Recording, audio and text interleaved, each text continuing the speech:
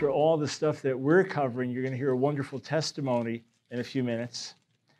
And those that are staying for the prospective student dinner, I won't be here, but just want to say that I've had a number of grads from our ministry school come through SES and other friends and colleagues, and they've all had a really wonderful experience. They've been challenged and enriched by the profs. All the profs universally have been highly regarded. So just want to put in my 2 cents. Adam, anything else you wanted me to say? No, just kidding. One thing I appreciate about Dr. Land is how he tiptoes around the controversial issues and is so politically correct in his comments. Yeah, it's just, I'm trying to figure out what he actually means and what he actually believes. It's just so hard, especially about Jesus being the only way. That I'm still trying to figure out where he stands. But it is wild now that when you just stand for something that everybody accepted for 2,000 years, you're now considered radical and extreme, etc. But sir, since you just walked in, I want you to just stand for 1 second. All right? I'm going to prove in less than 5 seconds that gay is not the new black. No, I'm serious. I'm going to prove this in less than 5 seconds. Okay, are you ready? So when did you come out as black? See? Right there. There you go. Okay. You see that? Talking about hijacking a civil rights movement, but I just want to blow that out of the water to say, see, right out of the gate, it's not the same. Okay. Get your money's worth here with Dr. Brown. Okay. Thank you, Lord, for grace and truth. In Jesus' name. Remember that Jesus comes full of grace and truth. And that should be who we are. People full of grace and truth. Not grace or truth, grace and truth. We should have hearts of compassion and backbones of steel, right? Hearts of compassion that really care, backbones of steel that stand for what's right. So what I want to do is take a few minutes and look at what Scripture says. We've been talking a lot about activism in society, and these are realities we live with. I could spend hours, months, years talking about those issues. But let's make sure we can understand what Scripture says about the Bible and homosexual practice, all right? And I have a video, an animated video, less than 6 minutes, called Can You Be Gay and Christian? And something really interesting happened with it. Have you ever seen the videos by PragerU? Okay, great, very helpful, watched, multiplied millions of times. Well, some folks approached our ministry last year and asked, could I develop videos like that? And then we put out 7 so far on subjects ranging from can you be gay and Christian to how did the church get cut off from its Jewish roots to is Jesus kosher for Jews to other issues, can we trust the Bible? And I'll let you know how you can watch those on our website later. But this was the first one we put out. It came out around last May. And we had a little bit of a budget. So it's me talking, but it's animated and things like that. And now we're doing them all in-house, and our team puts them together. So for the first time, we had a little money to advertise on YouTube because the goal is to promote the video and at least get 100,000 views and kind of going from there. Well, when my producer worked with Google and YouTube, and you pick words that you want to draw attention to because you're trying to get it to a certain audience, right? So we had Bible, conservative, Christian, but because of the subject matter, gay, homosexual, well, it was not our plan, and I would not have done this intentionally so as not to intrude on others, but it ended up being advertised on different gay and transgender YouTube channels. So, you're going to flip on what you're going to watch, and the 5-second ad comes on, right? So here it is. Can you be gay and Christian? Well, this created an absolute uproar. And YouTube also had allowed an ad from the Alliance Defending Freedom, a video talking about Barronelle Stutzman's 74-year-old grandmother that was threatened with losing everything, including her personal house, finances, everything, because she had said that she couldn't do a floral design for a gay couple, etc. So there's this uproar. And next thing you know, these transgender activists, these gay activists, they're going crazy. I mean, really having meltdowns on their YouTube channels. How can this happen? And they're showing clips. One guy probably shows 2 minutes of our video. He's turned upside down. He changes the voice and all this. And we found out about it 2 ways. One, we started seeing all these articles coming up about it, and then these links. And 2, our video starts getting flooded with the most profane, attacking comments, and a lot of them saying the same things, like, where are you getting the talking points from? Well, they're watching these videos. Okay, so it explodes online, and most of the major gay, lesbian activist websites, there's my picture, there's the video, there's the link, okay? I mean, if you go there, it's probably been watched 160-something thousand times, but it's got like 7,000 likes and 5,000 dislikes, because there's this, every time we get a flood of people pouring in thumbs down, let's get this guy a future, let's complain, etc. I've got 580,000 followers on Facebook, so I just say, hey, we need a few thumbs up here, and just trying to generate discussion around the issues here. So it goes so far that it ends up getting written up about my video and what's happened. Business Insider, Forbes magazine. It gets to the point that Google and YouTube put out a formal apology saying there were ads that played that were inappropriate. We apologize because of my video and the ADF video. Well, we found out a little over a month ago from a software engineer, a Christian at Google, a whistleblower, that he said, let me tell you what happened. He said, there was a list of 30,000 of us employees, and we're on this list, and the employees started putting out complaints about my video, that it was a microaggression, that it was making them uncomfortable, and it was airing during June, Pride Month, and all this. So it went up to VP Vishal Sharma, and he said, look, Google stands for open expression and tolerance, but not this. So he made the decision that it couldn't be advertised anymore, so they didn't block it, but we can't advertise it, we can't promote it, so it's constantly still being discussed. Well, I then went, a few weeks ago, I went to the major gay and transgender videos that I was aware of that were attacking my video and showing clips from it, right? On those sites, it's been viewed over 30 million times. Yeah, so you talk about God having a way to get a message out, he can do it. He can really do it. And everything on the video is grace and truth. What the Bible says, but with grace, without anger, and with redemption. Amen? We're in a situation now, think of this, things turned so far upside down that the mayor of South Bend, Pete Buttigieg, right, who is not just pro-abortion to the point that he won't say late-term abortions are wrong, but he's called married to his partner and said being married to his partner has brought him closer to God because he's a devout Christian. Okay, he is critical of Vice President Mike Pence because of his Christian faith. And obviously, our president is a controversial figure.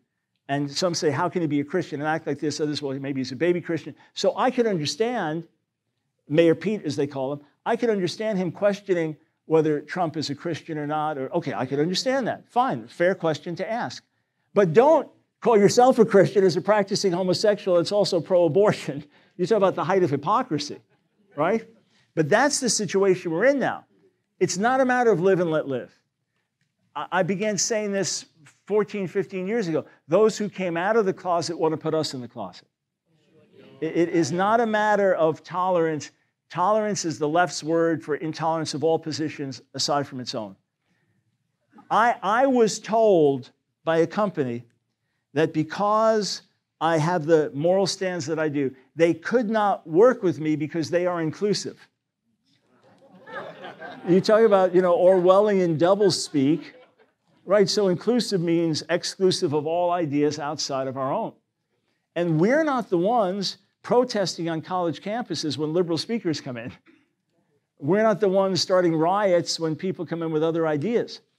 Some years ago, the group called GLAAD, which was originally the Gay and Lesbian Alliance Against Defamation, now they're just called GLAAD. I nicknamed the Gay and Lesbian Alliance Against Disagreement. They put out a commentator accountability project, CAP, with 36 conservative commentators. And they sent this out to all the major news networks saying, don't have these people on. I was on that list. Don't have these people on. because they're not representing truthful positions. They're just bigoted and biased, and they're going to mislead your audience. If you ask me to go to a college campus and do a lecture on can you be gay and Christian, my first request is, can we get someone to debate me? Because I want people to hear both sides, and I want to contrast them. That's always my first question. Can we get someone to take the other side so we can put both things on the table? Because we got nothing to hide. Light is never afraid of darkness. Truth never runs from deception. That's always my approach, not censor the other side. Let's put the issues out on the table.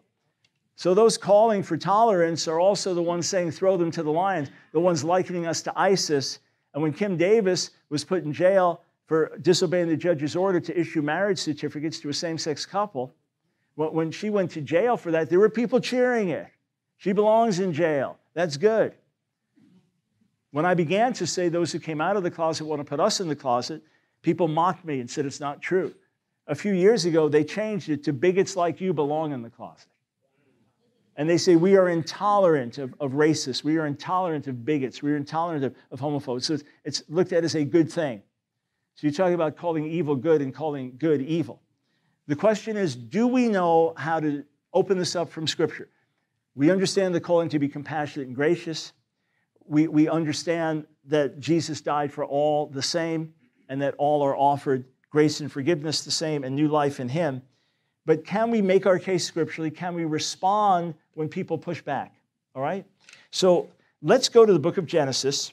We started in the first chapter talking about gender distinctions, male and female. He created us. We talked about the commission where it says in Hebrew, Peru, Revu, Maloah Ta'aretz, be fruitful and multiply and fill the earth, that can only be given to a heterosexual couple. But the homosexual argument would be, well, fine, heterosexual is going to reproduce. The earth has got a lot of people. We're not hurting anyone by living how we live. And it's all about love. So let's go to Genesis 2:18. The Lord God said, it's not good that the man should be alone. So I've heard gay activists and their allies say, look, God says it's not good for us to be alone, and He made us for companionship. He didn't make us to be alone. It's not good for the man to be alone. And if the only companionship and intimacy I can have is with someone of the same sex, how can you deny that when God Himself says it's not good for the man to be alone? But notice what's written afterwards. I will make him a helper fit for him. I will make him a helper fit for him. Notice it doesn't say a companion, but a helper. Now, when I taught about this on my 6-minute video, and I referenced this, it got a flood of comments. You call a woman helper? You said woman just helper? Who are you talking about? Well, it was from one video where the guy drew attention to it, so suddenly that became the big talking point. But listen, it was not just a matter of Adam being alone. It was a matter of Adam having a commission to be fruitful and multiply and fill the earth, and without a woman, he can't do it. It wasn't that the Garden of Eden was really big, so he needed a helper, to work the garden, okay? That man alone and woman alone cannot fulfill the plan of God. So a suitable helper, all right? Why did he need a helper? What is it that he could not do alone? Procreate and fulfill that mandate. So I'm just saying the way God designed it and His purpose for couples. Now, all the animals are presented. There's no suitable helper, no one fitting. God takes one of His ribs out of his side. And then, verse 22, in the rib that the Lord God had taken from the man, He made into a woman and brought her to the man. Then the man said, this at last is bone of my bones and flesh of my flesh. She shall be called woman, Isha, because she was taken out of man, Ish. Okay? So you call her Isha, woman, because she's taken out of the man, Ish. Therefore, a man shall leave his father and his mother, hold fast to his wife, and they shall become one flesh. And the man and his wife are both naked, we're not ashamed. Why is it that the two can become one? They were one. The woman is taken out of the man, and when the two come together, they now become one flesh in a unique way. Man plus man, or woman plus woman, cannot equal man plus woman. You know the books, I never read any of them, but the title, Men are from Mars and women are from Venus. All right, so Mars plus Mars or Venus plus Venus does not equal Mars plus Venus. All right? We are made uniquely and differently biologically, spiritually, emotionally. And it's those two becoming one that bring that sacred union. I debated a gentleman on a college campus in Florida some years ago. It was an uproar over the debate. University presidents, vice presidents almost shut the thing down. This was before the Supreme Court had the audacity to redefine marriage. So the law of the land in Florida then, back in 2011 or so when we did the debate, was that marriage was the union of a man and a woman, and that was our discussion.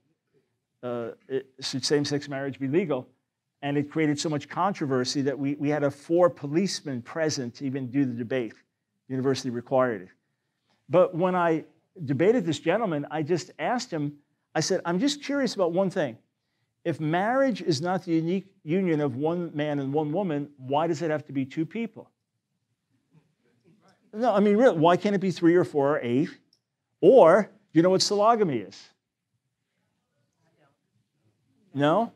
Sologamy. It's actually growing. There's even a sologamy industry. It is to marry yourself. Self-marriage.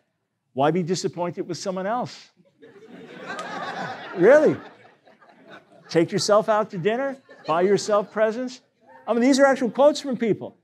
You know, there was one sologamous ceremony, so there's even a sologamy industry and people, you know, doing the wedding stuff and all this. And there was one boy, 11 years old, and at his mother's wedding to herself, with 40 or 50 people attending, he said, Mom, I love you, but you're embarrassing me. Wisdom from an 11-year-old. But why not? By definition, why not? Well, because marriage is not about one person. It's about 2. Well, why 2? Why is that a magic number? There's now what's called the throuple. This is a recognized thing. You know, 3 people. But why not? Based on what? And the professor had no answer and said, well, I'm not going to go there. You know, we're not talking about polygamy. I'm just asking you a question. If it's not the unique union of a man and a woman and what they bring together in their unique differences, then why 2? But not only so, here's something really interesting. We're often asked, if this is so important, then why doesn't the Bible address it more? I mean, the way we talk about it all the time, you'd think it was the biggest issue. Now, the reason we talk about it all the time is because it's knocking on our door day and night. It's you know, the water's coming in the boat. We're emptying the water out. We didn't go looking for this. Listen to me. If you gave me 10,000 topics and said, just pick any of these and devote years to researching it, writing it, and speaking on it, I wouldn't have picked this. Okay? Who would? And the pain that it causes and the difficult issues you have to deal with. All right? This came to us. The activists came to our door. Our children come home with books, you know, about same-sex couples. One of the students that was in our school over 10 years ago, she had to leave where she was teaching. She worked at a nursery school in Charlotte, highly rated, and she was not allowed to say boys or girls because that would be making a gender distinction. She had to address the kids as friends, and she was required to read. These are kids 4 years old. She was required to read same-sex stories to them, so she couldn't do it, so she left the job. This came knocking on our door. It is the constant push of media, the constant push in every branch of our society. We're just responding. But the question is, if it's so important and foundational, then why do you have the so-called 6 clobber passages, just a few passages that address it so strongly, if it's so important? My friend Larry Tomczak, also an excellent cultural commentator, made a really interesting observation. And it's very powerful when you understand it. Let's say that you decided to put together a cookbook of healthy dessert recipes. And at the beginning you explain, look, we don't believe in using refined sugar. We think it's really unhealthy. But we have all kinds of healthy alternatives and dates and other things that make things sweet. So you won't find any recipes with sugar at all. No sugar in it, in any recipe. So you have the book, you know, an e-book, and you search for the word sugar and find out it only occurs 5 times. And only at the beginning of the book, from which you conclude that sugar is not important to the author. No, quite the contrary. Because it's so important and it's looked at as negative, it is left out of every single recipe in the book. And the only time it's mentioned is negative. Every single reference in the Bible to marriage, to family, to parents is heterosexual. Be it a parable about marriage, be it the 10 Commandments, honor your father and mother, be it Ephesians 5, husbands love your wives, wives submit to your husbands, be it any passage relating to that, it always presupposes heterosexuality. Even the marriages that did not reflect God's ideal, like polygamous and things like that, or man with concubines, it was still all male-female. So sugar is left out of every recipe in the book. All right? Homosexuality is left out of every single recipe for marriage, for family in the book, in God's book. And not only so, it presupposes heterosexuality. Husbands love your wives. Well, who's the husband? Who's the wife? I don't say that to demean a same-sex couple. I say it to say it wasn't written for them. You ever try to fix something on your phone? It's like, oh, it's the wrong operating system. You know how to do this?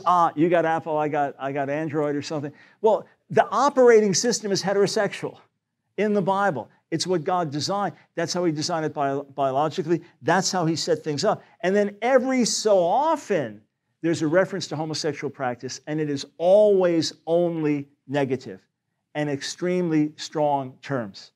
So every reference is strictly condemned in terms of the practice.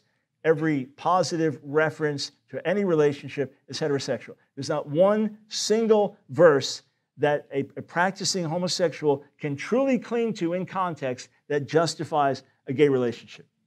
Now, many would point to Sodom and Gomorrah as an example singled out for homosexual practice, and certainly the manifestation of sin was an attempt at homosexual gang rape. And yes, it was an abusive act toward visitors, strangers. But gay activists would say, according to Ezekiel 16, that wasn't the issue in Sodom, and we're misusing the passage. So let's just take a look over in Ezekiel 16 and notice what's written there. Ezekiel 16, beginning in verse 48, as I live, declares the Lord God, your sister Sodom, she's speaking to Judah, and her daughters have not done as you and your daughters have done. Behold, this was the guilt of your sister Sodom. She and her daughters had pride, excess of food, and prosperous ease, but did not aid the poor and needy. They were haughty and did an abomination before me, so I removed them when I saw it. Was the principal sin of Sodom homosexual practice? No. There are other sins that are listed that were issues there, and being at ease and proud and uncaring for the poor. But then it says, and did an abomination. The word abomination there is the same as in Leviticus 18:22 or Leviticus 20:13, which speak of homosexual practice as detestable or an abomination. And that's clearly what Ezekiel has in mind, using the same word. So you could say this was the manifestation of sin. The fact that you had an out-of-control, raging homosexual lust among the men was the manifestation of the other sins. But you could look at America in very parallel ways, with us being at ease and content and haughty and often not caring for the poor, etc. And then you see the manifestation with the sexual lusts and things. But let's take a look in Leviticus 18, because this is a verse that we often quote, and when people don't listen, then we quote it again in King James, and when they still don't listen, we put it on big signs and hold it up, but that doesn't necessarily answer questions. And the fundamental question is, okay, it says in Leviticus 18 that it's an abomination for a man to lie with a man, but do you live by the rest of Leviticus? Do you live by the food laws of Leviticus? Do you live by the other purity regulations of Leviticus? Do a woman in a monthly cycle live by the laws in Leviticus? And most Christians, as they're sitting there having their bacon cheeseburger, don't have an answer. So here's what's important to understand, that Leviticus 18 was not just for Israel. So this is a real simple principle. God gave some laws to Israel to keep them separate from the nations. Give me some examples. Yeah, okay, dietary laws, right? That's going to bring a separation. You can't sit and have table fellowship. What else would be a law that is not based on morality or spiritual truth, but simply to keep separate? Okay, so cutting a beard a certain way, or not wearing garments that are mixed fabric, or sowing different seeds in a field. These are just separation laws. So Israel's constantly conscious, we're chosen, we're called, we have to be separated. But in and of themselves, they're not moral laws. In other words, if your eyes were closed and someone fed you bacon, it doesn't spiritually defile you, right? But if you're hearing all kinds of profanity and just saturated with it, that's like you can feel defiling, right? So there are some laws God gave to Israel just to keep them separate from the nations. And there are other laws God gave to Israel based on universal moral principles, like don't murder or don't commit adultery. You say, okay, I like the principle, but how do I distinguish one from the other? Well, it's easy. It's easy. The Bible tells you. You say, where? You have to buy the Dr. Brown Study Bible. No, you don't have to, okay? And we haven't written it yet. No, but we do want to work on a Messianic Jewish apologetic prophecy Bible one day, but just haven't gotten to it yet. In other words, adding study notes, not writing a new Bible. Just to be clear, Dr. Land, hope you heard that. We're not talking about writing a new Bible. When a law is given to Israel, if it is just given to Israel only, if it is not repeated in the New Testament, or in the Old Testament is not applied to everybody, then you know it's just for Israel. Doesn't mean it's wrong to keep it. It's fine to keep the dietary laws, but you're not morally bound to, all right? So, for example, Genesis 9:6, after the flood, God says that whoever sheds man's blood, by man shall his blood be shed, because man's created in the image of God. So there is a universal prohibition against murder for the entire human race, right? Wrong for everybody. Or you read, for example, the first 1.5 chapters in Amos, and it's talking about the sins of the surrounding nations. God didn't judge them based on dietary laws or based on garments. He judged them based on breaking covenants with each other, acts of cruelty and barbarity, and things like that. So there are universal moral principles for which God will judge the world. And those are repeated, and we're called to follow them in the New Testament. But if it's just given to Israel, if it's not given for the whole world, if the world is not judged by it in the Old Testament, if it's not repeated in the New Testament, then it's just for Israel. So if someone says, well, why do you quote Leviticus 18, but you don't keep the dietary laws of Leviticus 11, if in fact you don't? You say, well, God gave those laws just for Israel. How do you know? Because he tells us in Leviticus 18 that this is for everybody. So let's take a look. At the end of the chapter, verse 24, and what does the chapter mainly cover? What's the biggest focus of sexual prohibitions in Leviticus 18? Anyone know? Incest. Incestuous relations. So here's the deal. If this is not for everybody, if this was just for Israel, then where, pray tell, does it say that incest is wrong in the Bible? If you want to throw this whole chapter out and say it was just for Israel, then where in the Bible does it prohibit incest? Forget culture. Where in the Bible does it prohibit incest if you throw this out? No, these are universal moral principles. Verse 24, do not make yourselves unclean by any of these things, for by all these the nations I am driving out before you have become unclean. And the land became unclean so that I punished its iniquity, and the land vomited out its inhabitants. So God judged the Canaanites for this. And by the way, I wasn't checking my messages. I was trying to get the clock to come up on my phone so I could see what time it was. I was also checking the Masters to see how Tiger Woods was doing, but that's another subject. No, okay. So look, the land became defiled. The Canaanite nations practiced these things. Therefore, God drove them out. Then Israel's told, don't do it, or the land will drive you out, will vomit you out. So this is not just for Israel. This is for all people, and it's repeated in the New Testament. So Leviticus 18:22, you shall not lie with a man, or male as with a woman. It's an abomination. So one response to this by gay theologians would be, but look, suddenly it introduces idolatry in verse 21. Don't give any of your children to offer them to Molech, so burn them in the fire, and so profane the name of your God. I'm the Lord. This had to do with a practice at pagan temples where men would lie with men. That's what it's talking about. It's in the context of idolatry. Well, how about verse 23, the next verse that prohibits bestiality? Is bestiality only wrong if you do it in an idol temple? Okay, so that argument breaks down. It's also said, well, look, in the Bible, they were dealing with promiscuity, they were dealing with prostitution, they were dealing with pederasty, but they weren't dealing with committed, loving, monogamous, same-sex relations. So they had no template for that. Therefore, you cannot apply what they were dealing with what we're dealing with. A first problem with that is it challenges the idea that the Holy Spirit actually inspired the writers. Yeah, the Holy Spirit wasn't aware of these other issues and therefore put this misleading stuff in the Bible. It creates a lot of issues about that. Secondly, it fails to realize that the act is wrong because it's contrary to God's design. So if God says it's detestable, it doesn't become less detestable if you do it 100 times with a person you love, okay? That doesn't change the nature of it. You can be madly in love with the person you're committing adultery with, but it's still sinful no matter how long you're together and how long you do it. We're sometimes told, yeah, but don't exaggerate this. Abomination sounds bad to us, but the Hebrew toevah, it can mean ritual unacceptability. For example, the children of Israel, when they moved into Egypt, Joseph tells them, hey, tell them your shepherds because that's detestable. That's toevah. It's abomination. You know, we have a problem with that.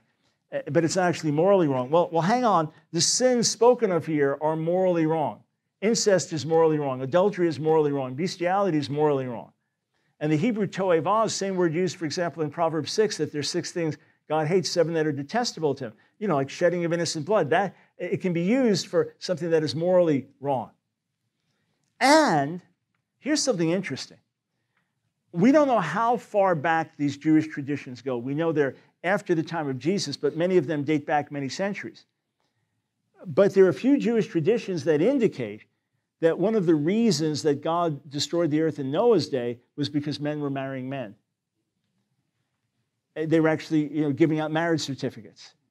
So again, we don't know exactly how far back that goes, but it is to say that in the ancient world, there was certainly concept of same-sex relationships that were supposed to be monogamous and committed. You have Nero has a marriage to his male lover.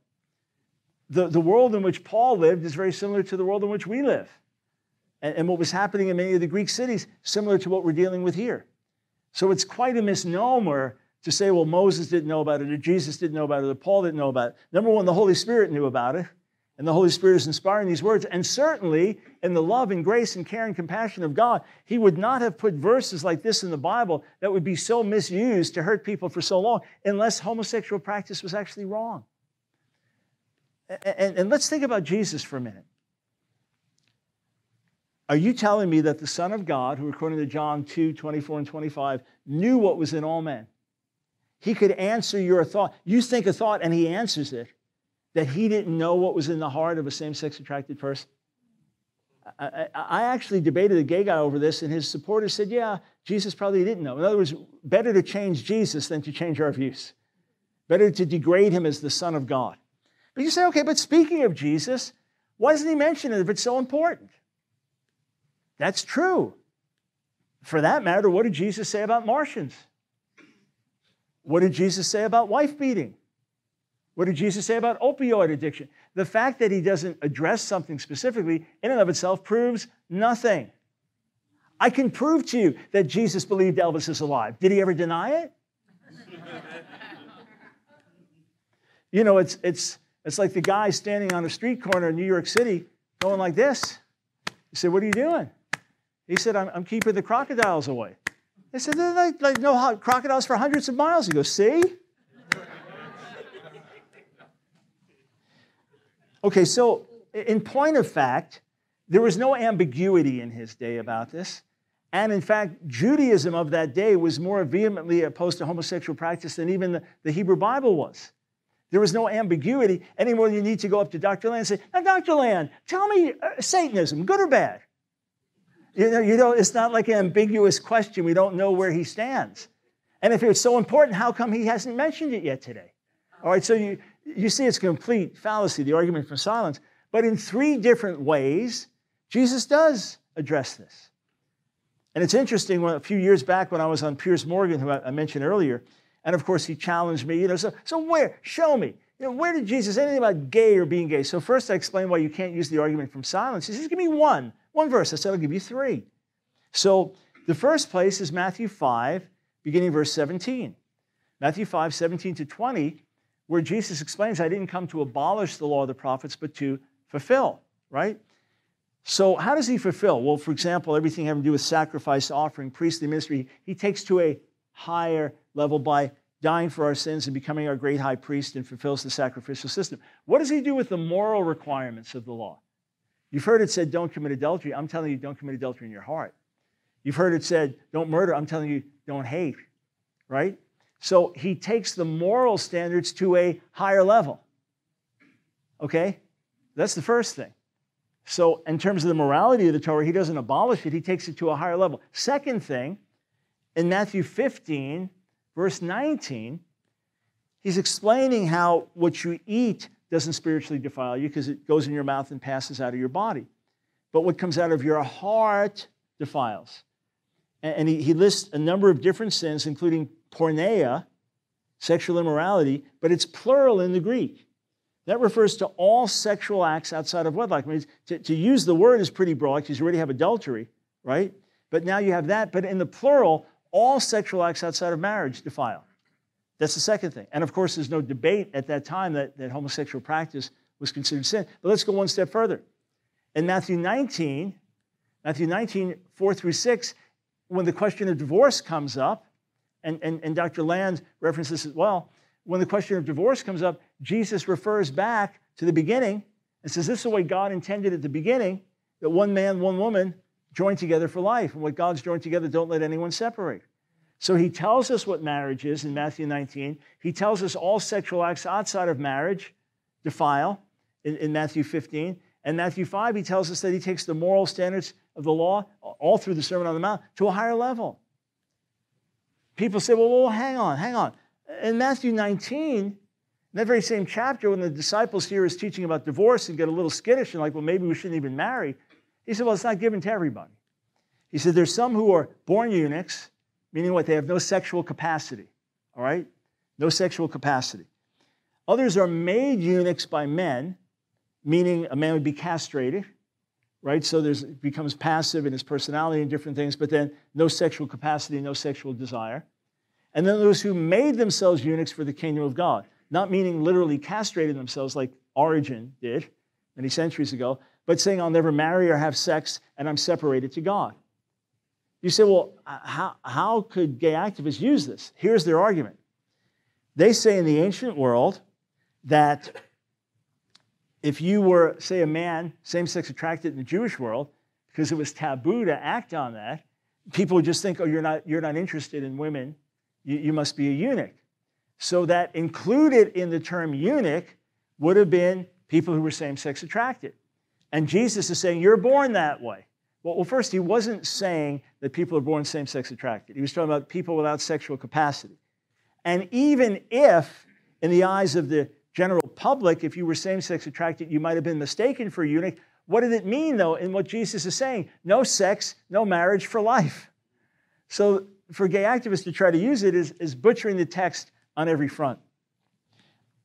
And you want to know how far gay activists go with some of their arguments? They will actually try to use when Jesus healed the centurion's servant to argue that was like his boy toy lover. And we know that because, Luke, it tells us that he's very valuable to me. And the Greek word used, pais, means servant, but it can have implications of being like a sexual servant or something like that.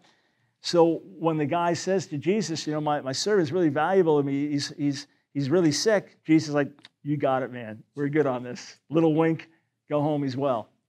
So aside from the fact that the woman caught in adultery, he tells, go and sin no more, and the guy having sex with his boy toy, he heals so he can keep having sex, aside from the utter absurdity and obscenity of that, the fact is that every single time the Greek word pais is used in the New Testament and in the Septuagint, the Greek translation of the Hebrew Bible, every time without exception, it means servant with no sexual connotation of any kind. Jesus is the pais of the Father, the servant. So on every level, you realize the straws that people are grasping at. With the Jonathan David argument. And look, there's ample proof in Scripture that David was not gay. The guy gets in trouble for lusting after a woman. It's one thing to say, well, he just went on with marriage so it would look good. Well, you don't keep picking more wives then. and then get in big trouble because you're lusting after another woman. And Jonathan himself is married. You say they kissed. Everybody in the Bible kissed. We're supposed to greet one another with a holy kiss. But look, if you want to talk about a sensual kiss, the Bible does not do that. And if you want to talk about sexual activity, there's no word having to do with sexual activity in any of the narratives. It's just covenantal love and relationship. That's another weakness of the gay mindset and worldview, is it can't recognize just real, genuine, non-sexual love between two brothers or two sisters. When it comes to Paul, Romans 1 is an important passage because it explicitly mentions lesbian practice, female practice. You say, well, how in the world do gay activists deal with that?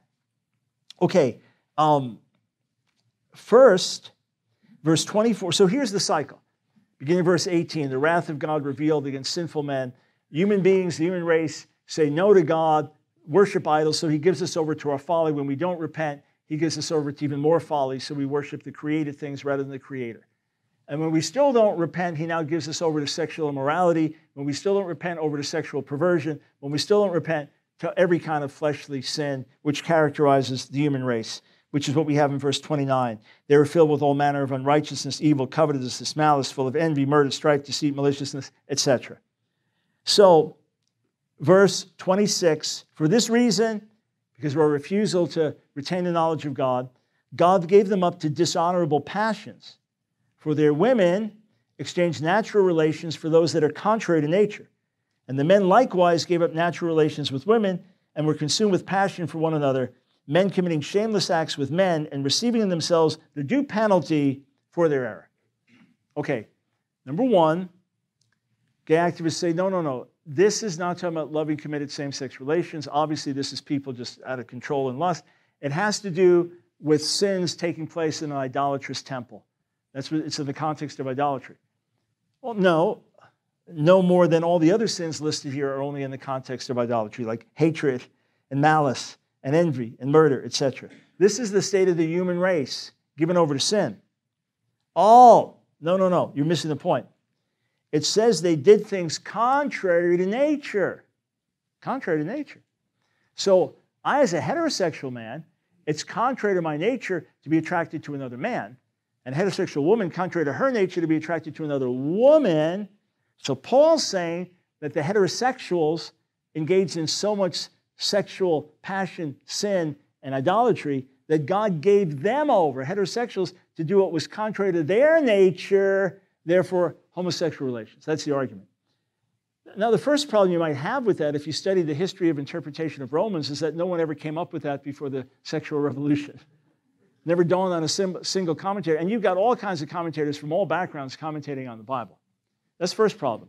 Second problem is that the language Paul uses in Romans 1, as Professor Robert Gagnon points out in great detail, the language Paul's using here in Romans 1 is going right back to Genesis 1. Now, I read it as translated in the ESV, and this is common in most translations, but Paul doesn't say, for their women exchange natural relations, and the men, no, he says, for the females exchange natural relations, and the males likewise gave up natural relations.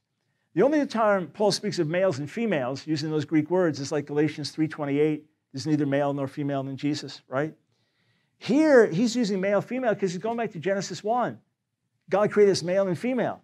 He's saying it's contrary to the nature of a male to be with a male, and contrary to the nature of a female to be with a female, contrary to our created nature, to the nature that God set in place. And there are about 7 parallels.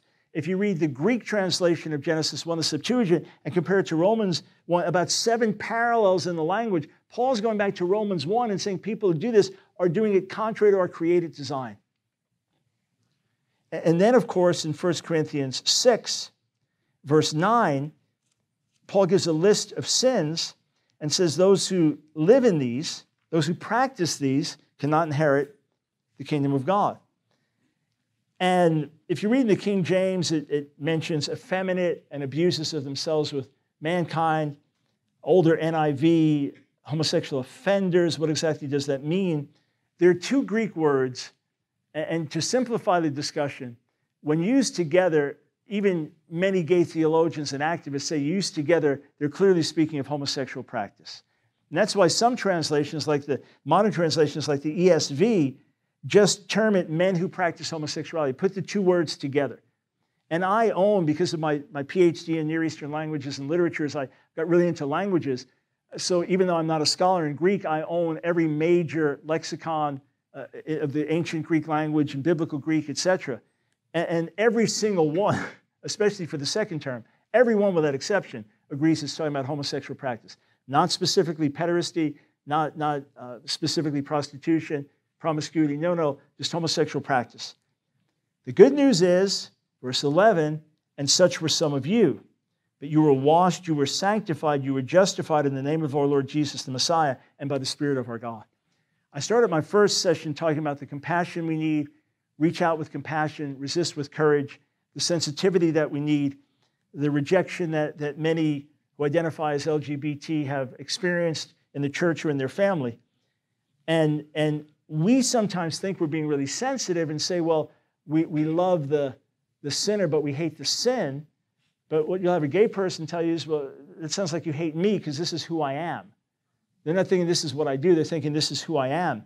But what Paul's saying is, such were some of you.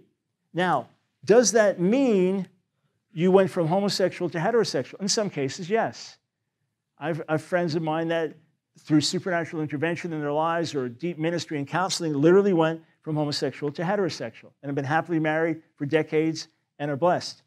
I know others that by the work of the Spirit in their lives, or again, counseling or the Word of God, that over a period of time, they saw their same-sex attractions diminish, and found themselves attracted to at least one person from the opposite sex.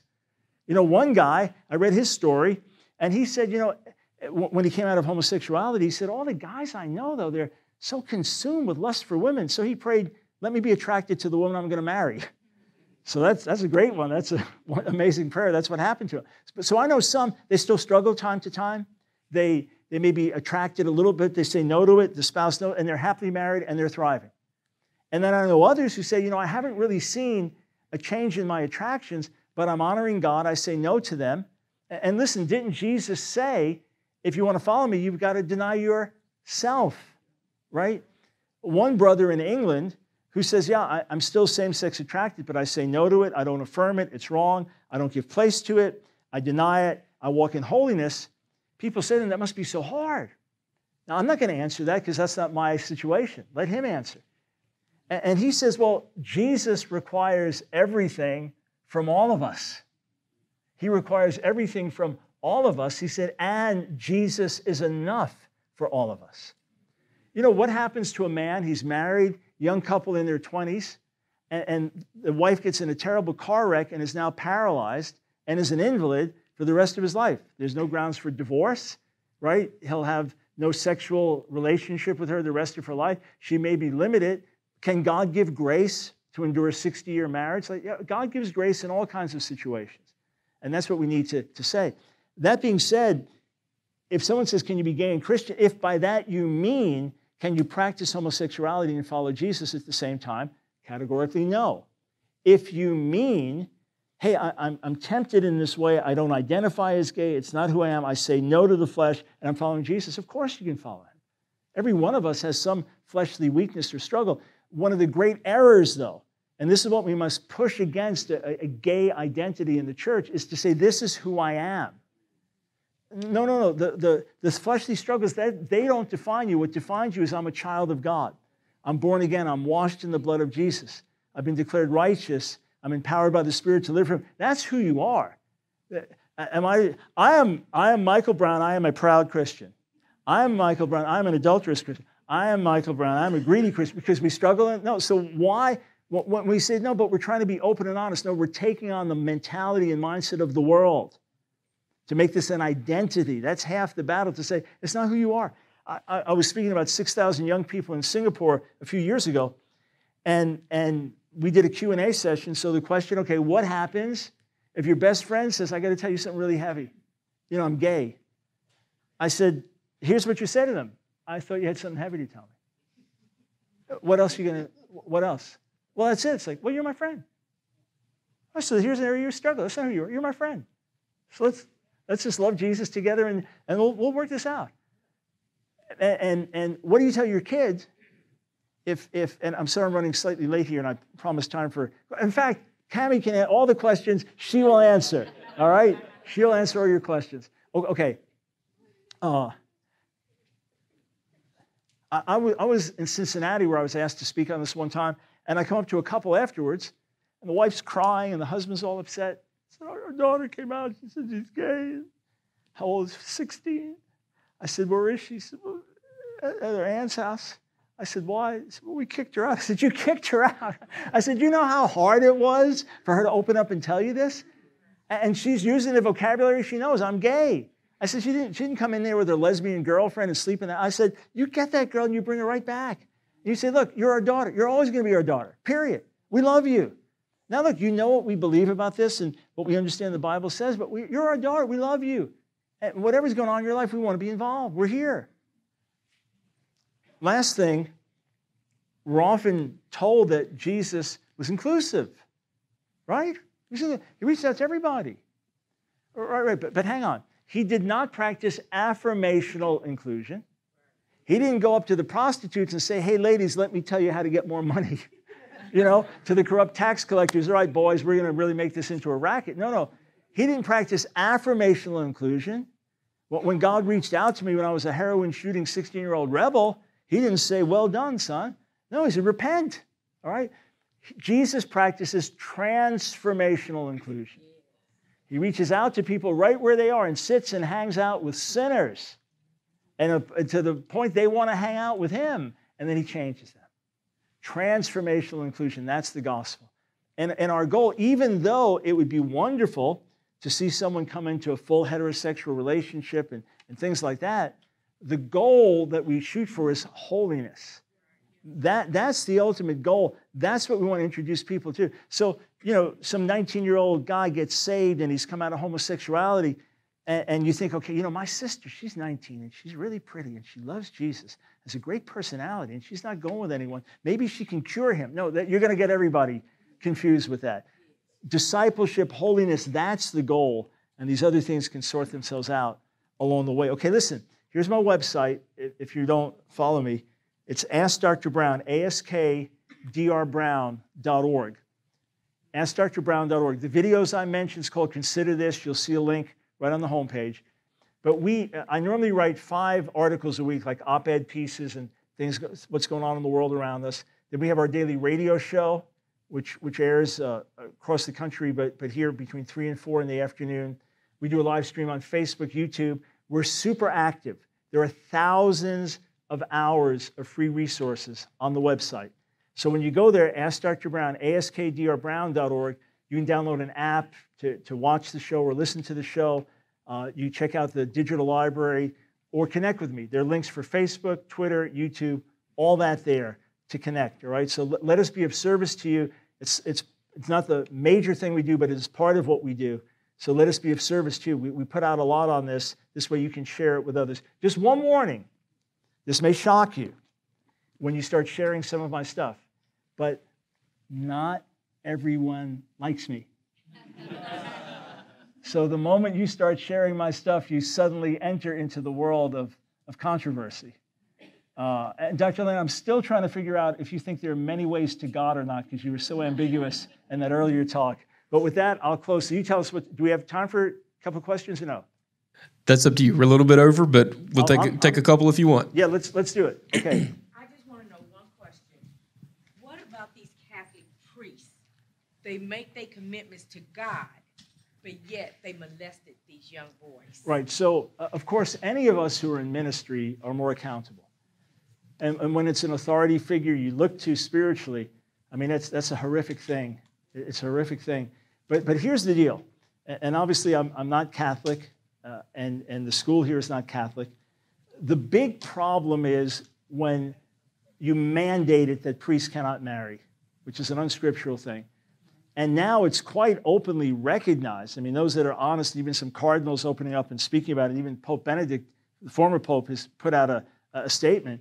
But the big problem was allowing homosexual activist priests. There's a whole strong movement. You have to realize the majority of the abuse was not a priest molesting a 3-year-old girl or boy. It was a priest molesting a 14-year-old. These were homosexual acts.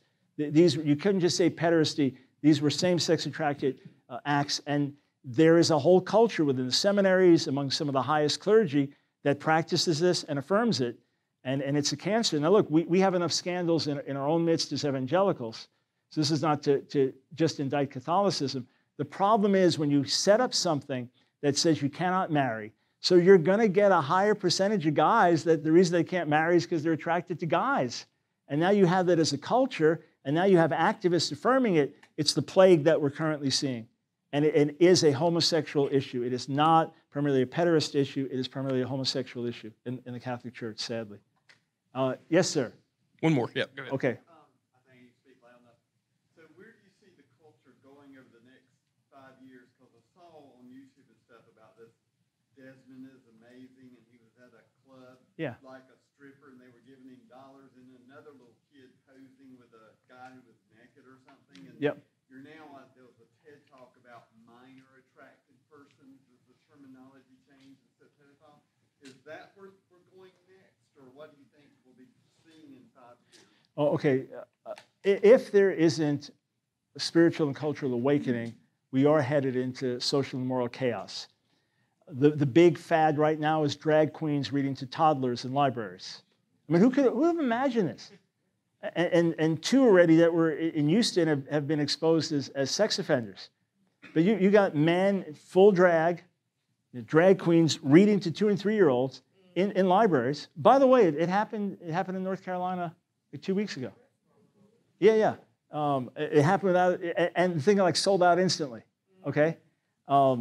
So you've got things being completely turned on the head. Incest is now kind of a hot thing. I don't watch the series, but Game of Thrones, one of the major couples is a brother-sister couple, that had have sex and had kids. I've documented that in the Outlasting the Gay Revolution book.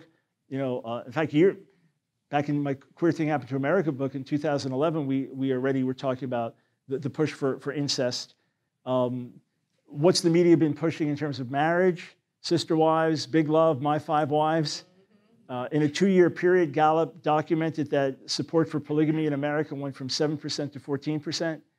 Polyamory, just mutual consensual loving relations, is married and dating. That was already a reality show. And it's called intergenerational intimacy.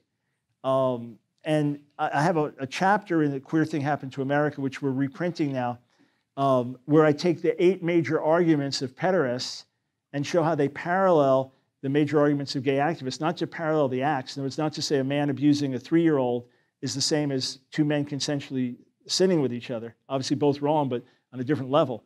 But the major arguments are being raised, intergenerational intimacy, etc. So we still have taboos about that in our society, but there'll be a greater push for lowering the age of consent. There'll be a greater justification. There are already articles written like sympathy for the pedophile, because in point of fact, science now says we think it's innate and immutable with them. They're born this way and they can't change. So if that's an argument for gays to use, why can't someone else use it? Even to say, okay, it's not right for us to abuse, but what about mutual loving relations? And quite a few of the gay activist pioneers actually said, yeah, that was what mentored me. That was really important when I was 10 or 11, to have a 30-year-old mentor bringing me into these things. So the unthinkable will continue to become where we go. The good news is it gets so extreme that people are waking up. The bad news is we've been so drugged that by the time we wake up, we've lost all sensitivity. So it's, to me, in this critical little window now where it's just going completely off, the edge of the waterfall, and there's still time for cultural awakening. Otherwise, you're going to have a whole generation crash and burn that you then have to rebuild from. So as serious as can be. And again, if you think we're crazy, go back 5 years ago, 10 years ago. If we were saying what we're talking about today, you would have thought we were crazy, right? The good news is God's at work. People are being saved, lives are being changed, but now's the time to stand and speak. The fact you made the investment of your time and energy to come here, so God's put things in you so that you can make a difference in your communities. Amen? All right, thanks, folks. Appreciate it.